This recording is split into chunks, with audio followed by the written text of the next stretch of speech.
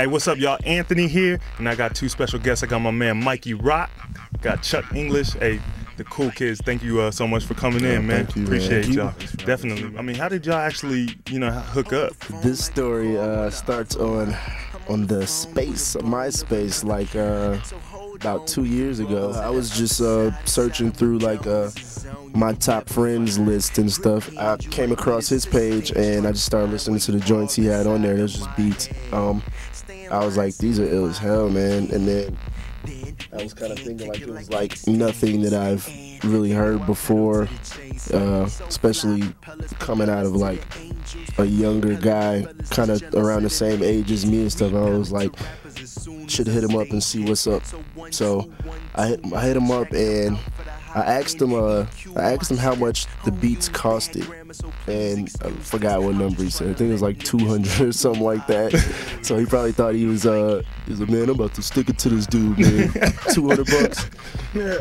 And then long story short, we met up. Beats though, I figured $200 wouldn't have hurt. This year has been a good year from y'all. I mean, you almost came up from, I feel like, obscurity to, I mean, you guys are a big hit. I remember I was playing live 2008.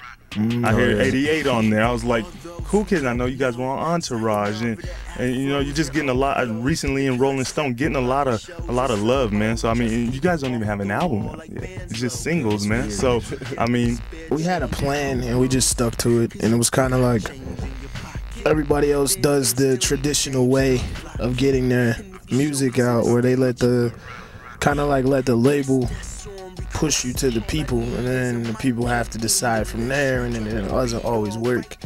So instead of your face getting pushed down and people having to listen to your music, we just leaked everything we did, and if they liked it, they liked it, and if they didn't, then they didn't. There was no like, you can't say that we're some marketing gimmick, because the reason why the Rolling Stones and all the other people were paying attention is because the kids were listening to it, and they thought it was dope, so other people started listening. It's really cool that, we're in the position that we're in, but to me and him, these were like goals that we set.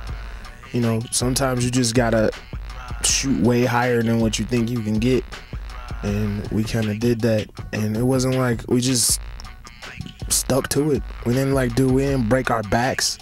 We just always try to make a song doper than the last song, and continue to make sure that we made ourselves seen, so they knew who we were.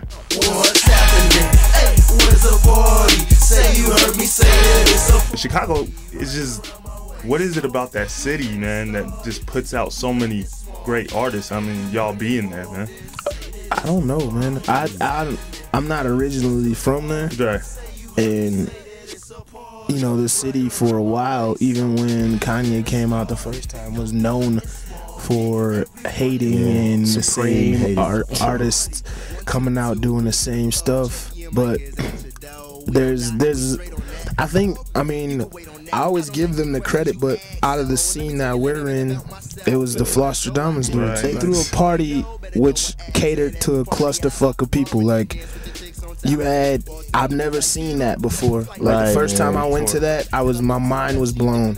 To go to a party and then the first time I went there was punk rock kids and little hipster kids, and there was black hipster kids, which I'd never seen before. This was 3 years ago, back in '05, and then you hear them play a rock song, and then play they played that Ludacris Girls Gone Wild joint right into it, and I was just like, oh shit. So it spawned this kind of open-mindedness. Yeah, you could kind of tell that people had been waiting for something like that to emerge, man, because it seems like it's a lot of just like-minded people who are kind of on their shit musically and stuff, man. It's just good music at the parties, dude. And that's what it's about. Yeah, it's just about good ass music. Well, you start to learn that that's the crowd that you want to have, and I think that was a good look for us to know that, to cater to an audience like that, which is everyone, that you're not catering to a certain audience, you're catering to everyone, and if everybody's dancing into that shit, then you start to being like, oh, okay.